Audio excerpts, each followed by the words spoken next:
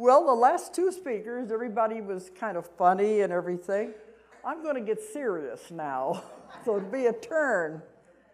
But you probably know that I've written 15 books of my own, and that's when I started my publishing company in 1992, after I had a lot of very bad experiences with other publishers. And so that's when I decided to do it myself. And I have now have about 20 different authors, I think even more than that, and we have at least 5 or 6 more under contract. It'll be published very soon. So there's a lot of work to all of this. So who would have known when I started out 30 years ago that all this was going to happen? But I think most of you, I see so many faces that I recognize, so I don't think I'm going to have to tell you much about what I do. A lot of you, I think I know from my classes, from my lectures, from the UFO conference we've been putting on for 20 years, so a lot of you do know who I am. But I'm a hypnotherapist, and I've been doing hypnosis for 40 years. And that was why during that time I developed my own technique, and I'm teaching it now all over the world. I just did 4 classes in this last month alone. I'm now teaching it at the college in New Mexico. To me, that is a big mark. It's the only college in the United States that is giving a 4-year course in natural medicine and alternative medicine, alternative healing. And they're going to be teaching aromatherapy, homeopathy, acupuncture. So they wanted me to be a part of all of this. And they're going to give a BS, a Bachelor of Science, for those who complete the entire 4 years. And they're the only ones, and I told them, you're real groundbreakers here. You're starting something that's really big. Because in my work, I see this happening because I talk to so many healers and alternative workers, and I have many doctors for clients who are switching over because they're tired of the medical profession. They're wanting to go into the natural medicine field. So I see it happening, I think, more than most people. But I told the college, I said, I think as soon as the other colleges get wind of this, they're going to want to do the same thing. But this is the Department of Integrative Medicine at the Northern University, Northern New Mexico College. And so I'm going to be teaching there now every year, and they're giving 1.5 college credits for my class. So this is coming up. And I'm going back to Moscow this summer, and be speaking at an international conference there on natural medicine. Because those of you who have taken my class and know about it, is that I found a way to do instantaneous healing with my work. And in Moscow, they were talking the other night on the phone. They're thinking of asking me if they can have a school in Moscow that will teach my method. And that means I'll have to go back there every year to make sure they're doing it correctly. And this is a group of doctors who are trying to unite all of the natural healers in the world.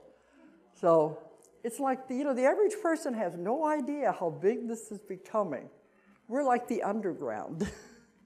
People don't know what's really going on, but I think it's getting ready to explode to where it's really going to be mainstream, going away from the drugs and the surgery to where we can heal ourselves with our mind, and we can use herbs and the natural forms of healing. That's the way it's supposed to be, the way it used to be, and we're going back to that.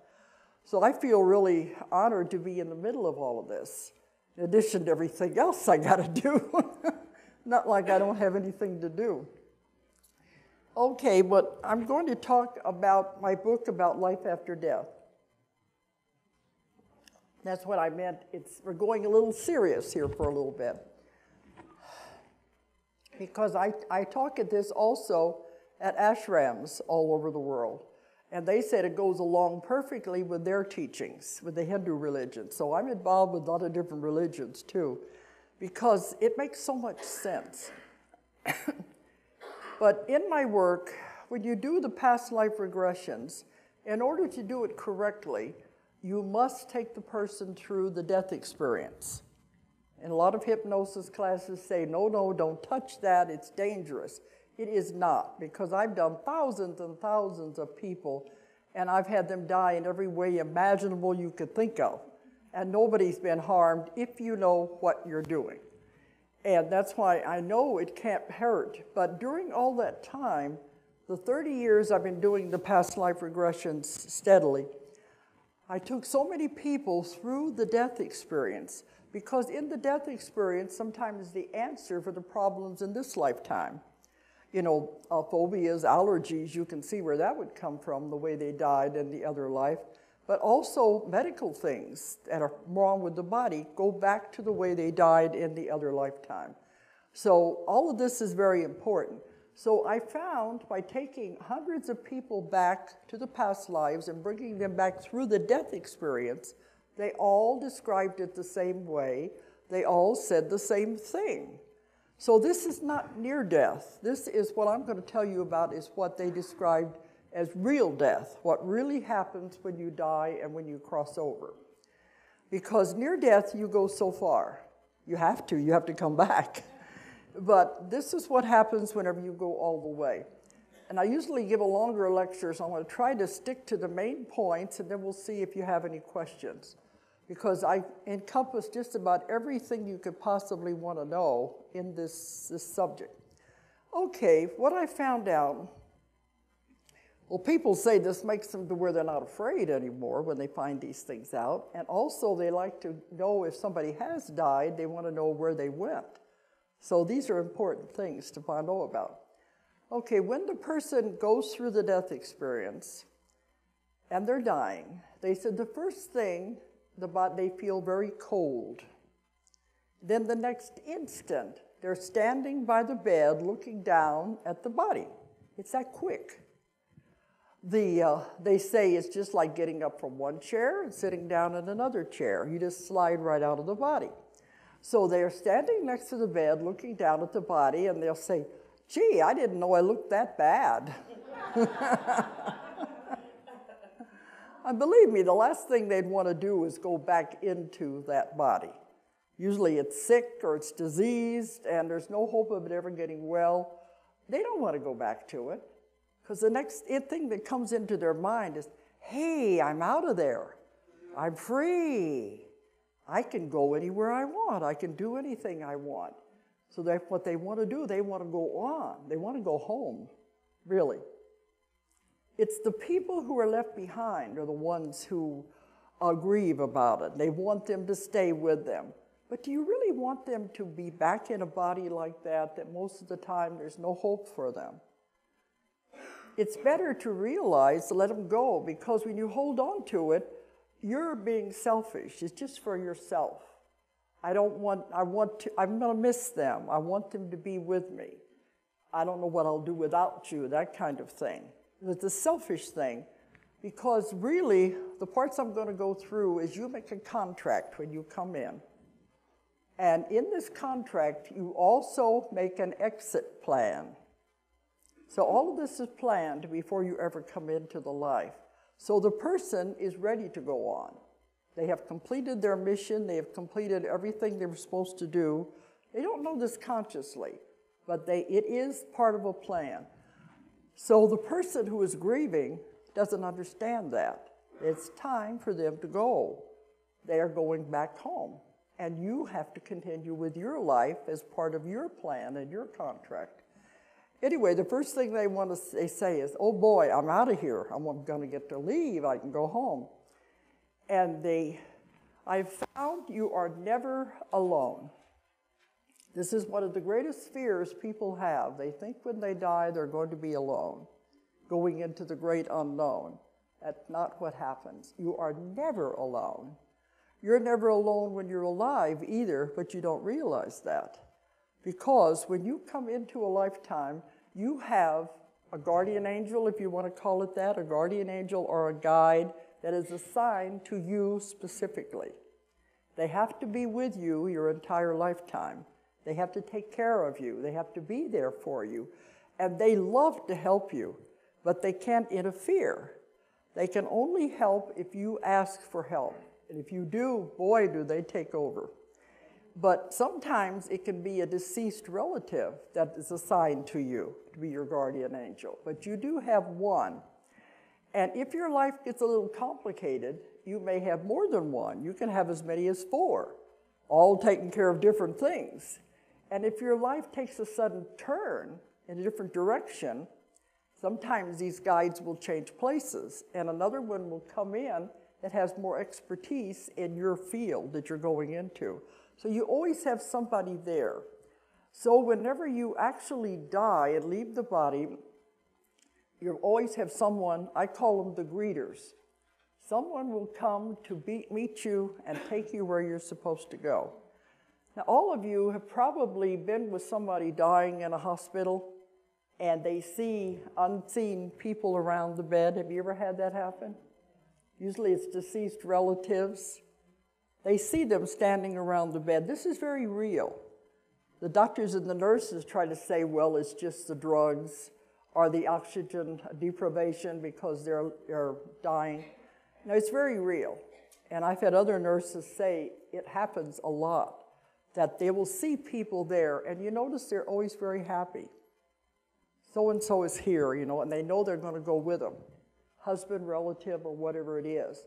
So if they aren't there, the guide or guardian angel will be there, but you'll always have somebody to take you where you're supposed to go. So then they're taken to the other side. Now, usually when I'm talking to an audience, I say, how many of you have ever had near-death experiences? There's always people in the audience that say they have had near-death experiences. I don't care what the doctors say, it's very, very real. That I've had enough proof of it in my work, I know it's very real. But in most of the near-death experiences, the person either going through a tunnel or they're going out of their body, they are going toward a huge light. And they never reach that light. They usually are turned back before they get to that light.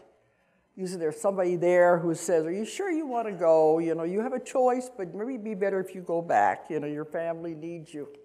Things like that. But sometimes there's someone there to give you a choice if you want to return or do you really want to go on. It's your decision. But whenever they decide to go back, they never go all the way to that bright light. I found out what that bright light is.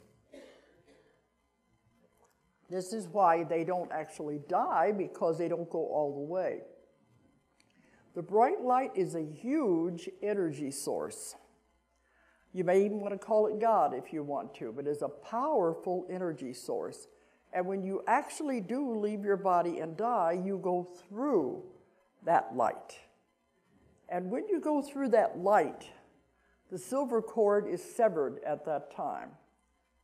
You're all attached with a silver cord, our spirit, which is the real you, and the body the entire time you're alive.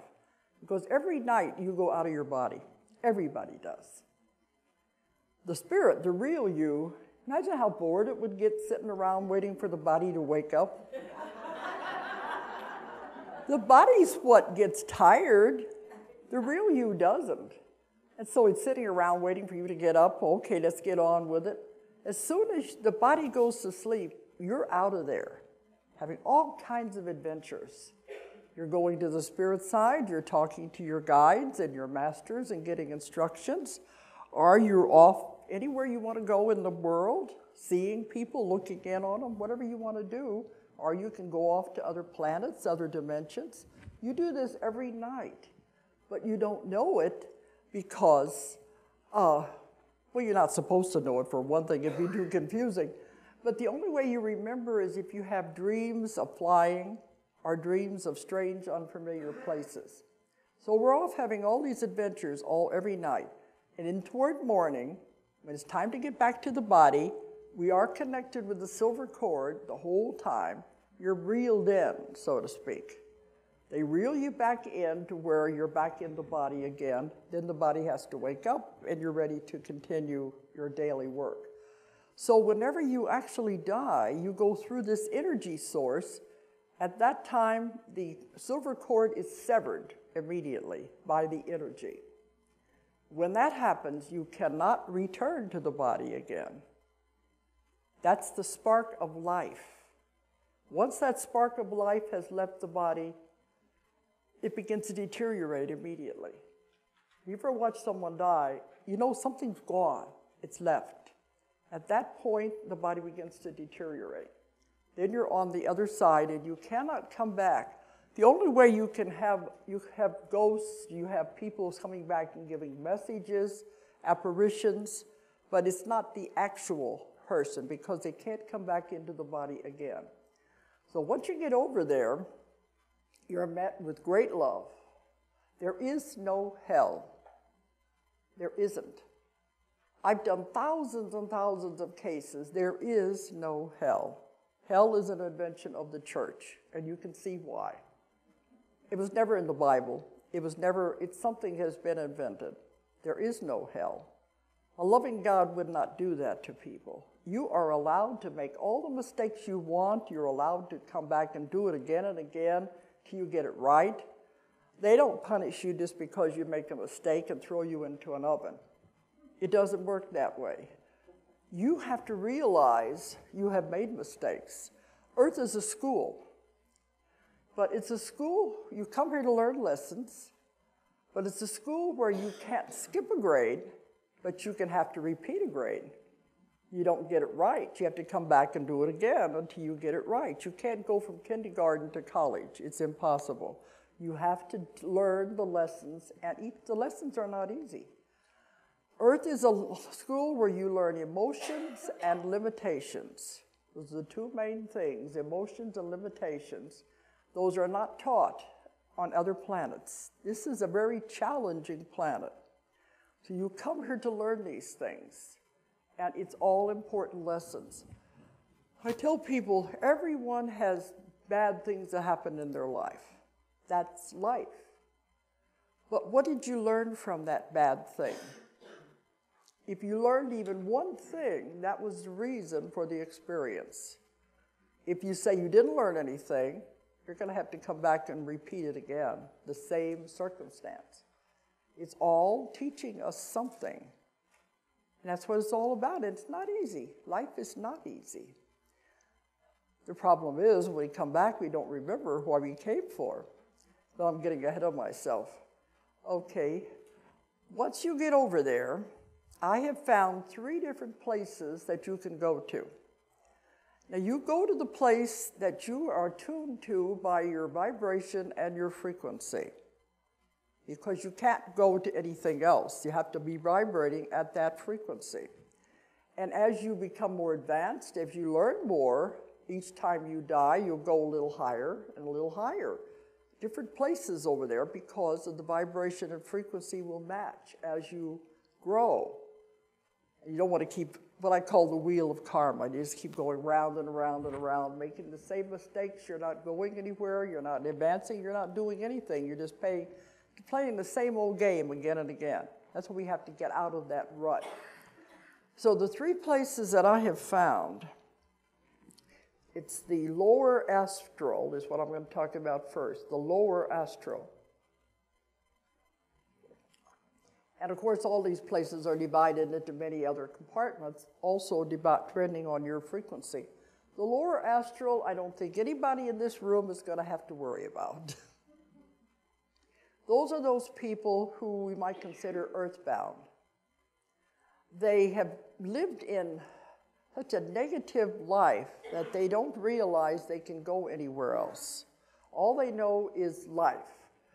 And these are like the ones who are the murderers, the drug addicts, the alcoholics, the ones that they just don't want to come out of where they are, the very negative people. When they die, they don't know they're dead because they think they're still alive. They don't know anything is going on.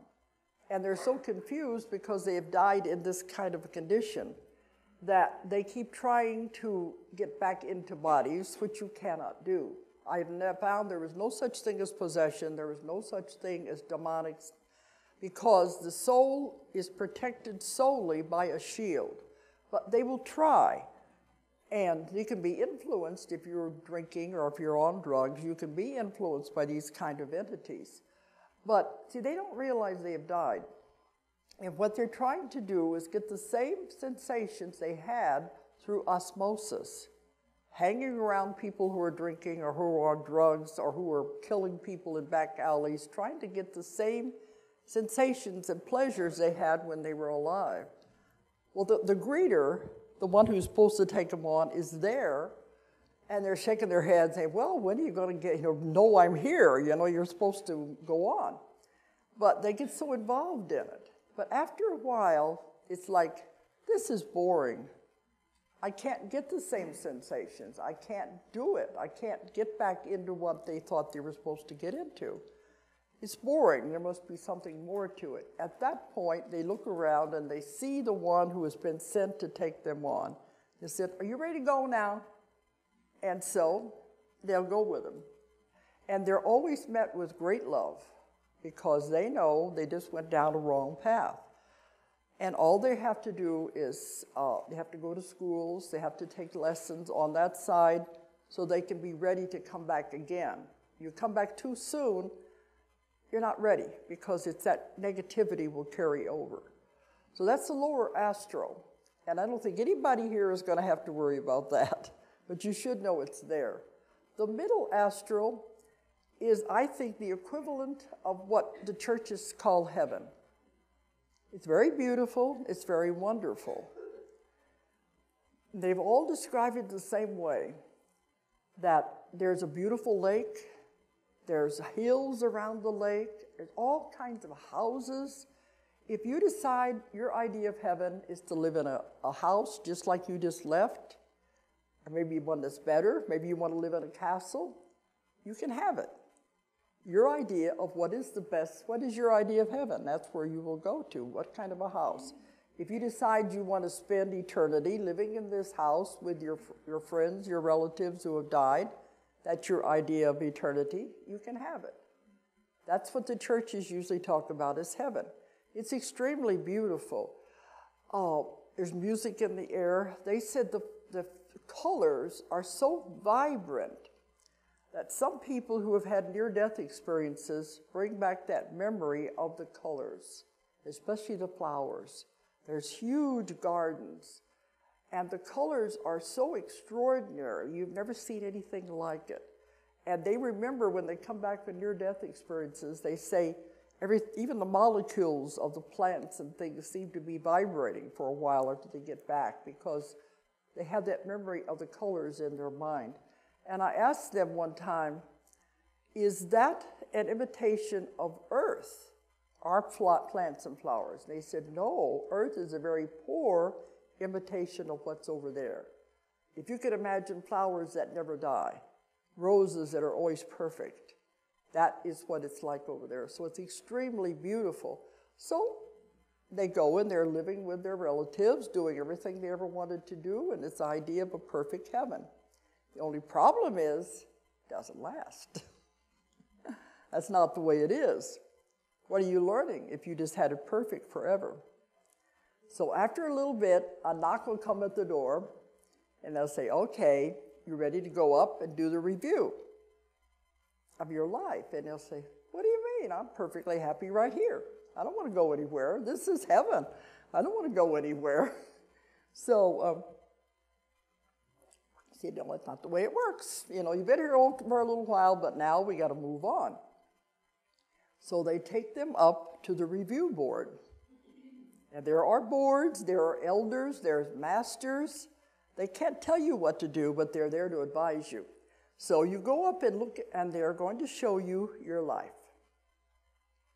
They show you everything you have ever done, every word you've ever said, everybody you have ever touched or hurt or anything.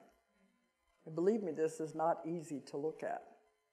They're showing it very objectively, but they don't show it just from the viewpoint of you looking at it. They show it from the perspective of everybody you were involved with. You begin to see it from their eyes, from their viewpoint. And believe me, that hurts, because all of a sudden they'll say, I didn't know I hurt them like that. I didn't know what I said affected them that way. Because, we do that. We go through life. We don't pay attention to what we're doing to people. But over there, you see it. And you see exactly what you've done and exactly the way it affected the other people. I think if more people understood this, we'd be kinder to people, knowing it's going to come back on us, because you don't put yourself in their position. But if you see what you have actually done to that person, then suddenly you say, I've got to repay this. This is what's karma. I can't let this go by. I have to do something to repay what I have done to that person. So then you talk to the other soul. You'll say, well, we didn't do such a good job, did we? Maybe we ought to go back and do it again. This time, you be the husband, I'll be the wife. You be the mother, I'll be the child. Because you can switch roles around any way you want. It doesn't make any difference. It's all a play anyway. It's just a game. It's all a play. I've had people go through the death experience, and when they're up on the other side looking down at it, they'll say, it was just a play. I see all the actors in the wings getting ready to come on and play their parts and put on their costumes. It didn't mean anything. But they said when I was there, it was so intense. It was so much emotion. And I was in the middle of all of this. But they said from over here, it's like a blink of an eye. You can look at it from two different things. We get caught up in the illusion. These are the things that are important for people to know about. And it is just a game, just a play, but we're playing different parts. You have a body, you are not a body. This is just a suit of clothes, I call a costume, you put on to play this part at this time. The next time around, suits of clothes, no matter how much you attach to them, how much you like them, they are going to wear out. You have to eventually throw them away. And when that happens, you just get another suit of clothes, another costume to play the next part that you're going to have to come back and do again. So you have to make these plans, and you have to make your contract with these people. Okay, let's go back and let's do it again. Let's try this time. Sometimes they've gone through a series of lives with the same people making the same mistakes again and again and again. And it's finally time to tear up the contract and say, it's not working. Let's just forget about it. We tried, but it's not working. So this is what happens in the middle astral. The upper astral is my favorite place because I love knowledge. I'm so curious. I love research. I want to know more. The upper astral is where the schools are. And the Temple of Wisdom complex is my most favorite place. And you got to remember, in my work, I've heard hundreds and hundreds of people describe these same things again and again and again. If they all describe the same things without knowing what the others have said, to me that gives it validity because it's like a scientific experiment. But they describe the Temple of Wisdom complex. It is composed of many different parts. They're like huge temples. They look like Roman temples with the big pillars. Well, one of the parts that they talk about is the healing temple. And I was told I could do a great service to people to let people know about this because you don't have to die to go there. You can go there in meditation. You can go there in your dreams at night to the Temple of Healing. And they showed me long lines of people lined up. They've just died, and they have to go to the Temple of Healing first, like a cleansing, before they can go on to where they're supposed to go. And as they come in, there's always a guardian of each one of these parts. And the guardian of the temple, the greeters brought the person in. They take the person into the center of this dome-shaped room. And the top of the dome is full of beautiful stones of every color you can imagine. And the light comes down. It is just beautiful, shining down on the floor. And the person stands in the center of this and is bathed in this beautiful light. And what it does, it takes away any residue of anything that you've gone through, maybe the death or anything you've gone through in that life. It just washes it all away so that you can go on to where you're supposed to go. But they said if people wanted to go there and be healed, they could also picture it and go there at night because they said they can tell the ones who are not dead. They see the silver cord trailing behind them. And they know that they're there for a different reason. Another part of the Temple of Wisdom complex is the tapestry room. And I've written about this in many of my books. The tapestry is huge, and it goes for miles. It's on one huge wall. And the people that have seen it said it's almost like it's alive. It's a fabric, but it's like it breathes. It's almost alive. And in this tapestry are many, many threads. Every one of you has a thread in the tapestry. It's the thread of life. And it's the story of your life is in these threads in this tapestry.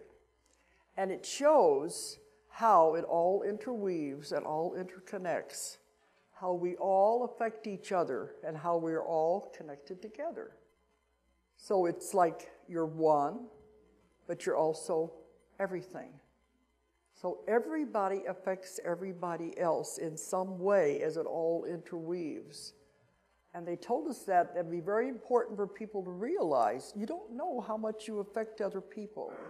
What you say, what you do affects everyone in your life. This is because we're all interwoven and we're all affecting each other. So the tapestry of life is very important. You can see we're all, once you understand these things, there's no prejudice, there's no judgment, because we're all the same. We're all trying to learn something and get out of this rat race off of the wheel of karma. We're all here for the same reason in this school. You can't judge people. They're just at different stages of their growth and different classes that they're taking. So the tapestry is very important. And it's been explained in several of my books, if you've read mine, about that. What happens when people go into the tapestry and go on the other side into our concept of time. Okay, and my favorite place is the library. Because every time I go there, there's always a guardian. Now, I don't go, I'm taking my person there, but I feel I've seen it enough that I know what it's like, and it's beautiful. There's a guardian of the library. So when you come in, well, I come with the person, and the first thing they want to know, oh, okay, it's you again. What do you want to know now? Because they know me. So that everything I've written about, my research, I ask them questions, I can have the information, because the library contains every information you can think of. This is how I got the information I wrote about Earth mysteries, about Atlantis, all these things by going to the library.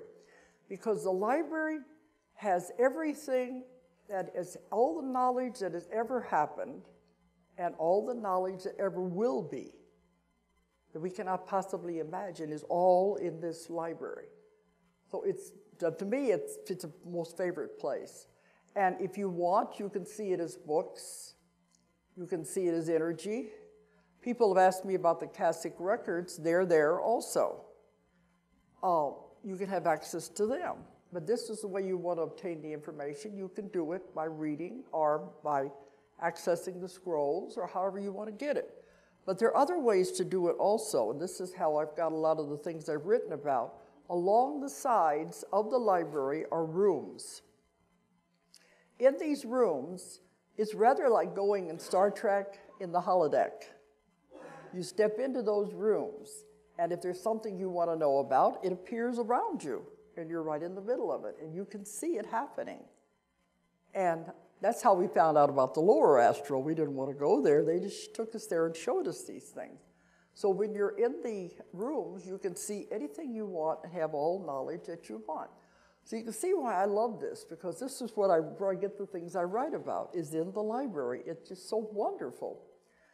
So that's the library. And the other places are the schools.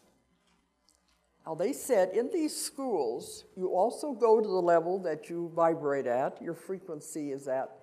My idea of heaven, what they always talk about, floating around on a cloud, playing a harp, that'd be so boring. That's not for me. I'm always looking for information. My idea of heaven is the schools. Because in these schools, you can have all knowledge of anything you possibly want. Everything is possible to be learned over there. So I asked them, okay, if you can learn everything there is over there, why do you have to come back to Earth? Wouldn't that be easier?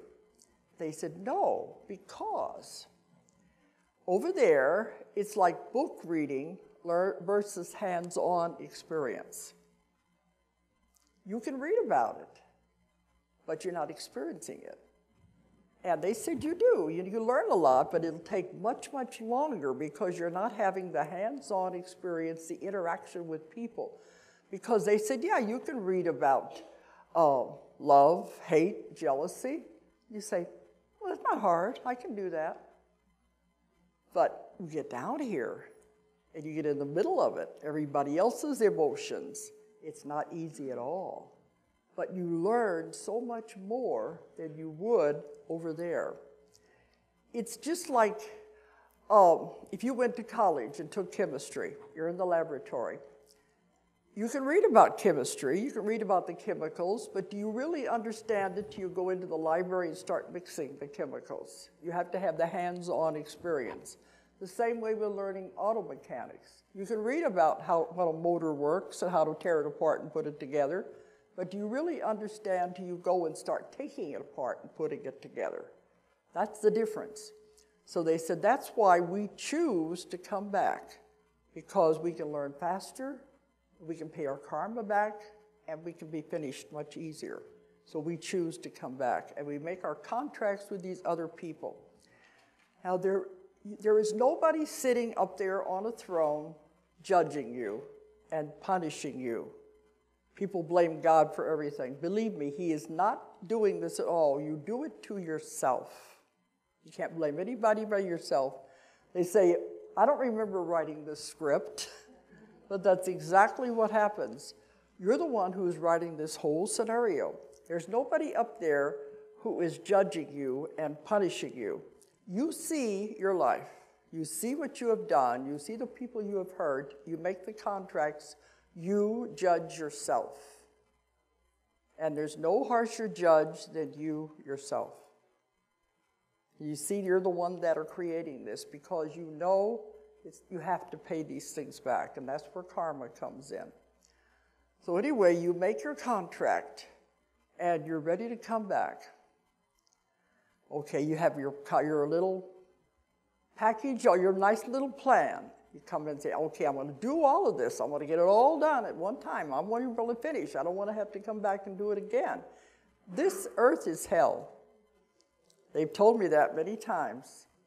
Earth is hell because that's where people hurt each other. It's not what you think it is. So that's why they don't want to really come here, but they know they have to in order to get it all worked out. So you make your plan. And the guides and the guardians and the elders and the masters are working with you as you're trying to make your plan. And sometimes they will give you 2 or 3 different scenarios you look at. This is the lives you can pick. Which one do you want to do? You want to be a man? You want to be a woman? Do you want to be an Eskimo? You want to be an Indian? What do you want to do? And you pick your scenario of what you want to be. Sometimes you want to take on too much, because they'll say, I want to get it all done at one time. And they say, you know, it's not a very good idea. They can't tell you what to do. They can advise you, but they'll say, you know, it's going to be really hard if you do it like that. You said, oh, I don't care. I want to get it all done. It's like taking college and not leaving any time for extracurriculars. You just study all the time. You can't take it. It's too much. They said it doesn't matter if you get it all done at one time. You can always come back and do the rest. Do as much as you can, as good as you can. That's all you're expected to do. So they'll tell you, all right, if this is your decision, it's not going to be easy. We'll help you, but it's going to be hard. So you make the decision. You write the script. You pick the characters. You make all the agreements with them. I'm going to be your husband, wife, daughter. I'm going to meet you on a street corner sometime, and we'll be friends from then on. You try to write the whole scenario. You come in with your nice little plan, all wrapped up like a Christmas present. The problem is, this is a planet of free will. So everybody else is coming in with their nice little plan. So it's all going to clash. So what they always say about best laid plans, I've had them go through the death experience and they'll say, what happened? I had it all figured out. Life happened. So it's not perfect, but that's what it's all about. We're learning. We're learning lessons. We're trying to get better at it. We want to get off of the wheel until we can be finished and return to God and never have to come back here again. That's the idea. So we come in with our plan anyway. And to make it even more complicated, you're coming in with your plan, but you can't remember. Not allowed. What are the rules? Over there, everything is so clear, so plain, makes so much sense. But you come in, the blinders come down. You forget everything.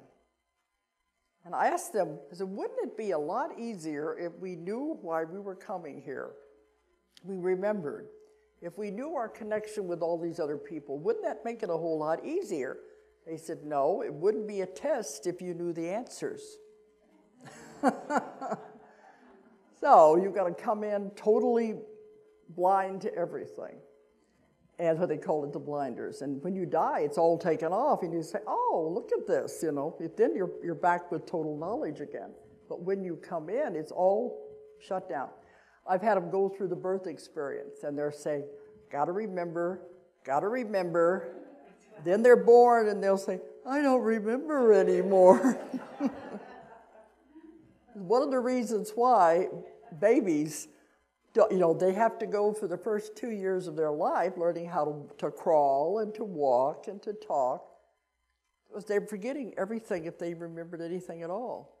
You've got to learn how to be a human being. It's not easy. During the first 2 years of a baby's life, it's still going back and forth.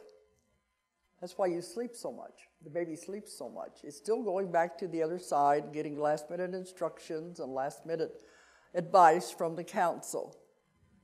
And this is why older people, too, you notice when they're getting older and you think they're going to die, they start sleeping a lot. They're actually going back and forth and getting their instructions, and they know when they're going to go. Now, I said in the beginning, I'll try to leave some time for some questions here. This is a big subject, and it's covered in, this is the book, it's called Between Death and Life. People always say, don't you have that backwards? It's supposed to be between life and death. No, it's between death and life. Whole new existence between what you think it is. I wrote this, it's been 15 years ago. It's in 20 different languages all over the world, and more coming. So people said it's very important, but it has all of the questions you could possibly want. It's a big subject, so I can't cover it all. I'm trying to hit the basics here. But, you see, where was I at there? Okay, you get down here then,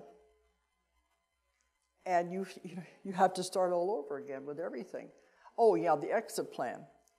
Part of your plan that you make, your contract, you decide how you're going to die, how you're going to exit. You got to have a way to get out of the body. Nobody dies until they are ready to die. That may sound cold, may sound hard to understand.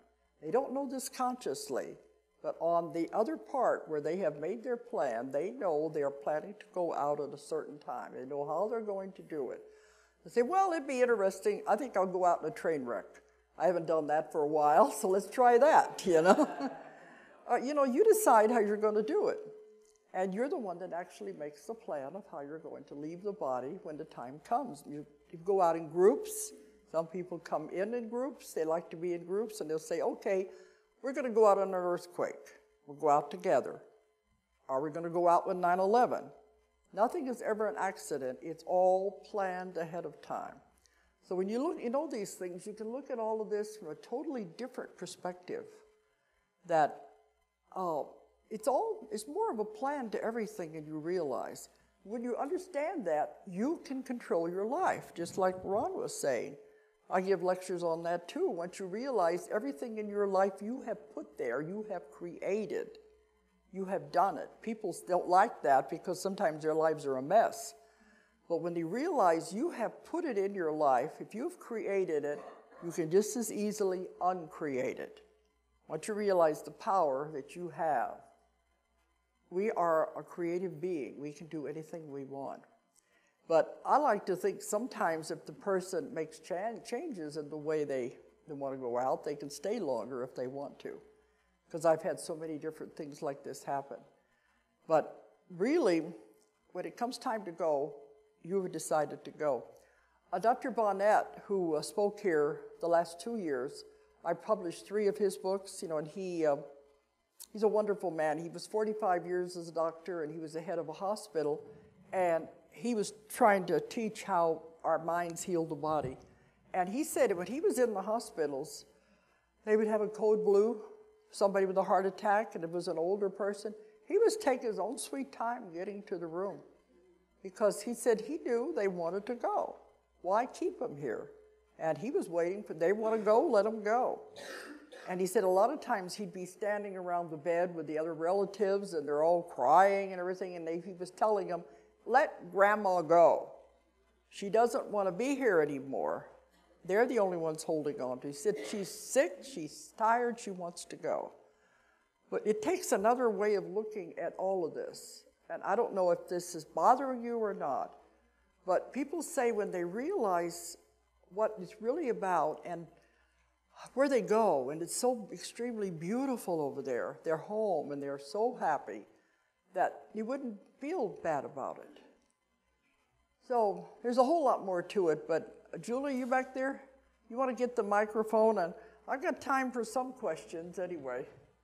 But there's a lot because I don't think there's any, some questions I wait because they're pretty serious. And so if I give a longer lecture, we try to cover a lot of these. So just cover as many questions as we can real quickly here. Okay. Well, go over there first. They had their hands up first. Okay. But it's a lot to this anyway. Okay. And I've spoken in Unity churches about this, and the ashram said this fits in exactly with their beliefs too. Yep. This is kind of a silly question, but when you're out traveling and astral traveling at night, and it comes that 3 a.m. time that you have to get up and go to the restroom. I didn't get that what? Okay, when you're traveling and you have to wake up in the middle of the night. Oh, when you're out of your body. Does your cord does a cord come back in when your body becomes awake again for that break? Yeah, you're reeled in when it's time for the body to wake up. This is like when you have to go back in when you have to go to the restroom. Well, yeah, the body is saying I need attention. So it brings you back in. Yeah. And the other question is, when you are ready to exit, do you have that innate knowing that it's my time? They're ready to go. Okay. I would like to say some people have told me sometimes they wake up in the morning and they feel paralyzed and it scares them because they can't move. All it is the connections have not been put back together again, and the soul is entering the body again. You just wait a few minutes and it'll all be hooked back. Sometimes the person wakes up too quickly. Maybe there's a noise or something that wakes them up before they're all the way back in their body. I had one woman said she went to the doctor. He spent $7,500 on sleep tests. And if all it was that she just wasn't hooked back up as she's coming back into the body. These things are simple to understand when you understand how it works. Okay, one behind? Yeah. You're a mother, have been a nurturing mother. You pass away. And I understand part about going to heaven, following the light. I don't believe that they're up there playing golf and get to live in a beautiful house or anything like that. My thought is that they come back down, that God sends you back down into somebody that needs your help. Like my mom passed away. Yeah. I have a sister that is dying of cancer. I just can't imagine my mom just hanging up out there, having a good time, and God just sending her to school, and she's not helping my sister. How do you know she's not helping her? Oh, I know she's got to be. That's where she is. That's Like where I she's said, got sometimes the allies. relatives are assigned to come back and take care of the ones who are still Yeah. alive, You know? if they're needed. Yeah, I would think so too. I just, But otherwise, they're sitting up there, and they're asked, "Do you want to come back?" And they said, "Oh no, they'll be here in a blink of an eye. Don't worry about it. They know you're coming." So Really? they've got their own life to live. I don't know if that makes Really? you feel any better or not. but No. they know you'll be there eventually. Well, especially, a child, when a parent passes, okay, there's usually a succession that you Yeah. expect. And when a younger child dies, is in the... I have had that many clients come to me that their children have died and they're very upset about it. And during my work, we can contact the part of them that has all of the answers. And always says the same thing. Their contract was finished, they did what they had to do, they left. It affects us, but they knew what they were doing. That soul is never a child soul, is never a baby soul. It's been around forever. So it makes a decision, okay, I'll go in, I'll just live for a few years. Maybe my mother will learn something. Maybe the relatives will learn something. You have to look at it from a different viewpoint. Did you learn anything or not? That's the thing. So I do a lot of counseling with parents, because that's part of my work as a therapist. I do work with these people on their problems, and so I've heard this a lot, and it does help them.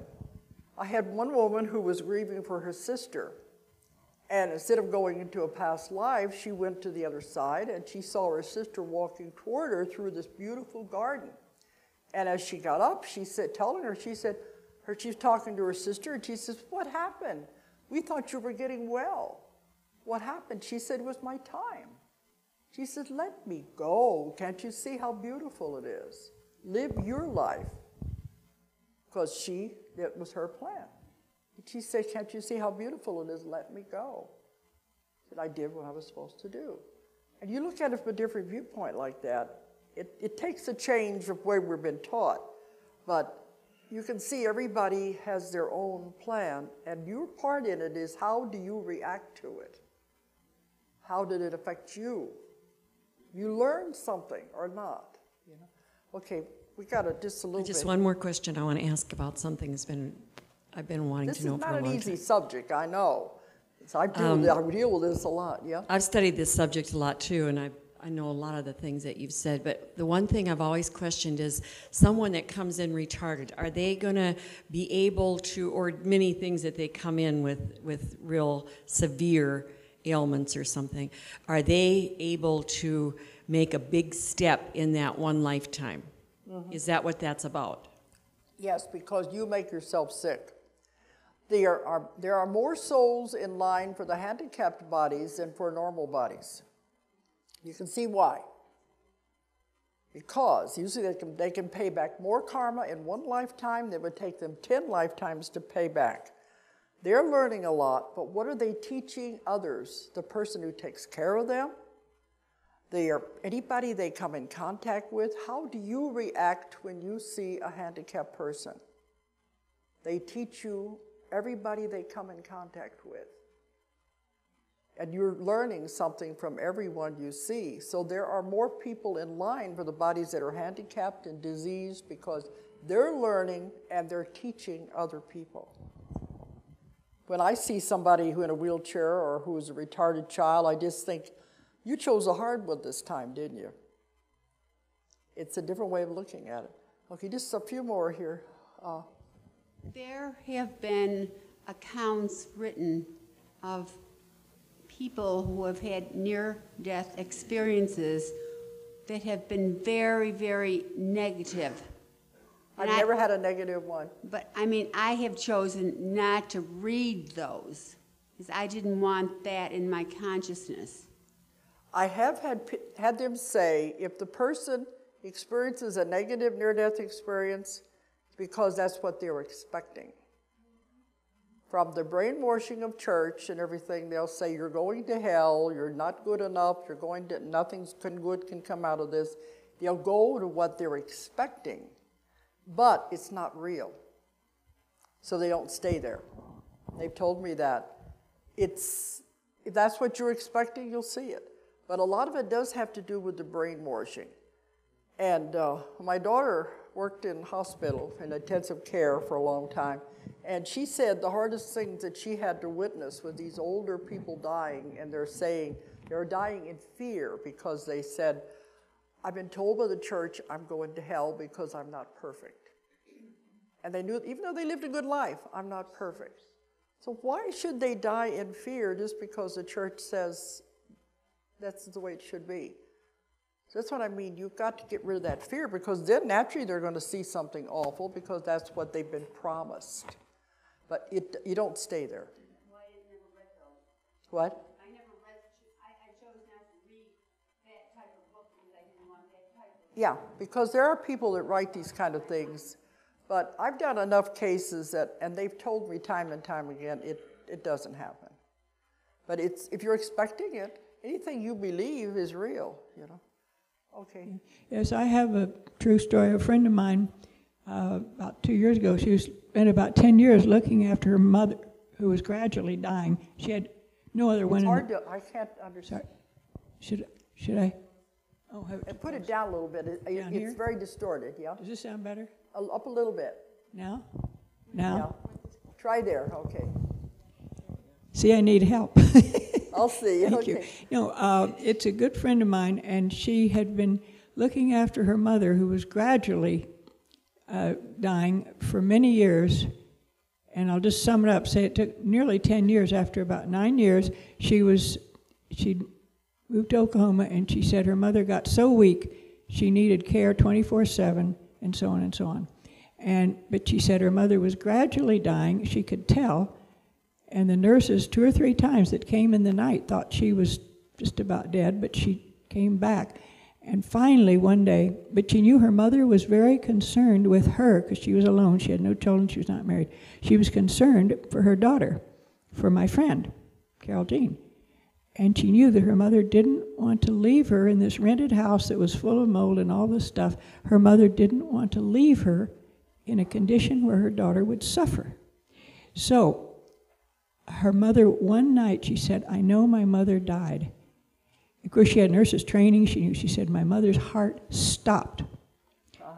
Her the blood test she gave her, she said, I couldn't bring her back. And she said, I just went on my knees and I prayed to God. And she said, then I went to get some medicine or to cover her up. And she said, I put the sheet over her face, and all of a sudden, Mother started breathing. This was after quite some time. So her mother lived another year. And in that time, my friend was able to buy a house, to clear out the mold, to change her life, to be able to prepare to do other work when her mother was gone. And a year later, almost to the day, her mother did pass on, and it was the same day that her father had passed on 15 years before. So she had a choice, apparently. Okay, in my work, you see what's happened here? Why would they be dying for so many years? Why did they have to have the person taking care of them all those years? Karma. There was karma between the two. It had never been worked out. If it had been worked out sooner, it would have been solved sooner. Because it wasn't, they were hanging on and going on with it, dragging it on much longer than it should have been. There was something there from another life that they just wouldn't let go of. Yeah. So that's what happens like that. Yeah, he's saying we got to wind it up here. Okay, there's a lot of questions, but about what? Stop coming back. The what? When do you stop coming back? When you decide? When do you stop? When I can't hear. Okay, that could be another lecture. You stop coming back when you're perfect. And you know you're not perfect. As long as you have to go to school, you can't graduate till you've learned all of the lessons. You got to keep coming back and taking the next class and the next lesson. When you finally are finished, you're going back and forth, getting instructions. When you're finally done, you go to the other side and you stay there. and you learn as much as you can there, and then you go back to God. We all started with God, and we return to God eventually. So that's a little more to it, but I don't have time to go into the whole process. But yeah, whenever you become perfect, people say, well, I don't have to come back again because I'm perfect. If you're here, you're in school to learn something, you're not perfect yet. Okay, I think he's going to have to tell me. I won't be able to talk to you tonight, but I'll be here the whole next 2 days if anybody's got any questions. It's not enough time to cover such an important subject. But thank you very much.